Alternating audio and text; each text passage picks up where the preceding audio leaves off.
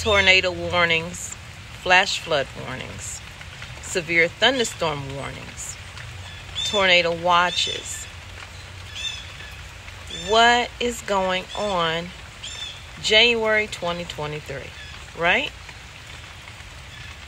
Y'all, get prepared, because if it's starting off like this with the weather affects everything. All of these floodings and flash flood warnings and all of this stuff, that will affect the crop. Get your seeds, get stocked up, get your food, get stocked up. You're going to have to search for some things. You're going to have to search for it, because shelves are running shorter and shorter each and every time I go to the store. Stock up on your medications. They are running short each and every time I go to the store. Pharmacies are closing earlier and earlier. I constantly get the alerts to my phone. Make sure you check the hours before you head out to your pharmacy. That is what the alert says, and now I'm passing it on to you. So get your medications, okay? So if something happens, you can take care of yourself in your home. Let's get into this video and talk about this crazy weather that we are having in January 2023. Seriously, get prepped up. Prep today so you're prepared for tomorrow.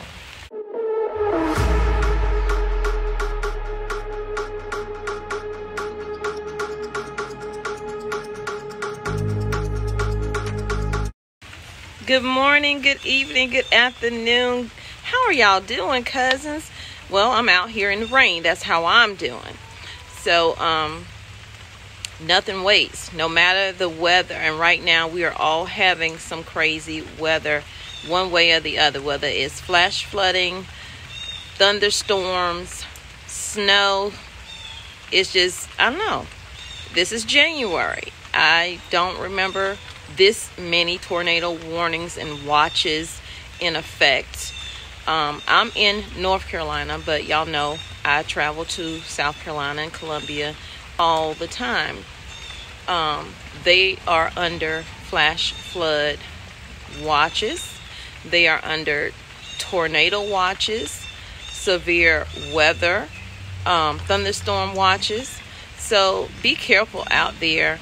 I have some clips of what's going on with the weather, and you guys just stay as safe as you possibly can.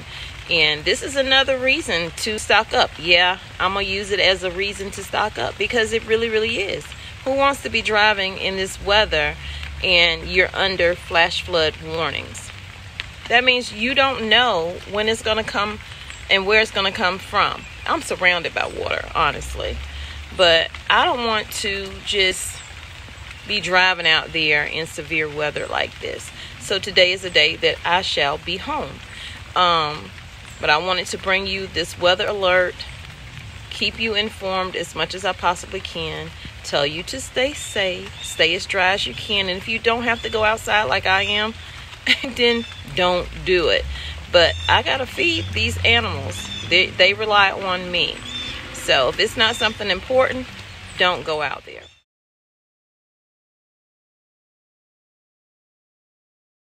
Reports out there, but some strong damaging winds, and there's been a handful of tornado reports as well. When I take you into the latest tornado warning that we have in effect, this is in South Carolina. It includes parts of Aiken, Edgefield, and Saluda counties. It does include Rich Spring and Ward. We're seeing it track now to the eastern end of this tornado warning that is in effect. Been watching some potential for rotation. It hasn't been the strongest on radars indicated by the velocity here. We're looking at that mainly in that northeastern corner of the Warren area. That's actually not too far from Batesburg, Leesville, who is technically outside of the warning, but western side of town, you guys, I would get into your safe shelter. And there's so much rain, you would not necessarily be able to see it coming. So with the potential for not just the risk of a rotating storm and a tornado, also strong damaging winds. Want to make sure that you stay away from any windows, stay inside, of course, with this. This whole cell is tracking towards Columbia in South Carolina. So we want to take it out here and time it out for you. We do have a look at the severe thunderstorm warning, which has now been issued, and it does include Lexington, South Carolina, and West Columbia. It includes parts of Lexington, Newbury, and Richland counties here. We are tracking it out for you.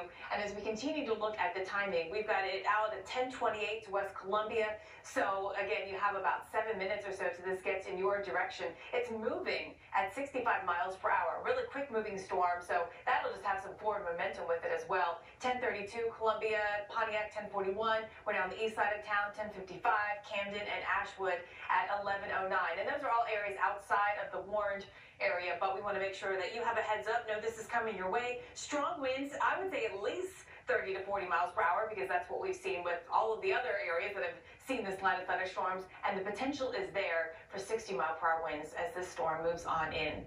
The rounds of storms continue unleashing damaging wind across the south, leaving behind discouraging scenes like this one. A possible tornado left behind trails of debris in this Holtville, Alabama neighborhood.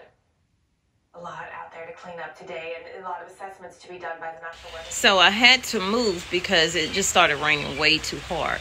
But you guys, if you are expecting severe weather like this, things that you should be trying to do is get to the lowest part of your home. If you have a basement, that will be your basement. If you don't have a basement, then that will be any room that preferably doesn't have any windows. And just keep your weather alert radio on. I turned mine on last night when I found out all this was going to be happening, and I actually had to program it because I hadn't programmed it for North Carolina, and I've been here for a year, so shame on me for that. So I'm letting you know, if you don't have a weather alert radio, get you a NOAA radio, okay? And if you have multiple levels, keep them on. Get one for each level, just like you do with your smoke detector or carbon monoxide detectors. So these are things that can help keep us safe. Make sure if you have a generator, if it's solar power, make sure that you are fully charged with that, because like you see, there is no sun out here. So keep those charged up as well. They're saying they're not expecting any power outages, however, but it could happen because wind gusts are like 60 miles per hour, and usually, depending on where you are, it could knock your power out. So just be safe as possible. Yeah, I'm worried about you guys. I love you guys a lot. Flooding. We had that from Kentucky through western Tennessee, like around the Memphis area, where water actually got into some apartments there in West Memphis. Tunica, Mississippi had about 6 homes with about 6 inches of water in there as well. And just near the Louisville area up into Big Spring, we had rainfall nearly 6 inches. That wasn't the only area. There was a lot of spots. Got to point out that we had hail and strong winds all the way north into northern Illinois, including up around Waukegan, where you had some hail yesterday, and a lot of trees down too in the parts of the south with those thunderstorms in Alabama. Oh, so many of us with that rain, the torrential rain and the wind making the music in Alabama yesterday.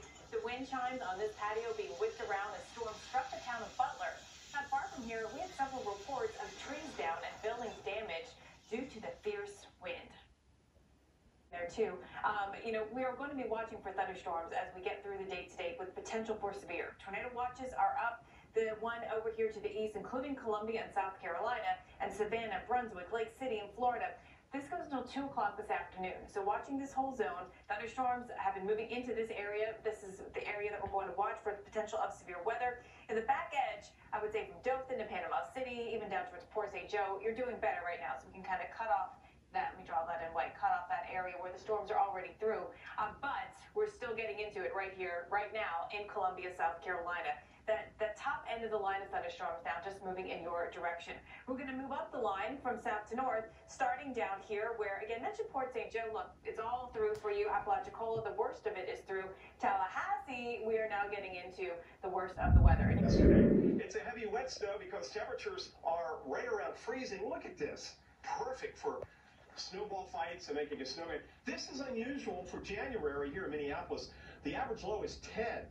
This morning we started off at 31. So we have the heavy wet snow. It's sticking to the trees. You're thinking, what about power outages? None to report at this point because there's very little wind, and that's the saving grace. I mean, we had a gust maybe at 15 miles an hour this morning.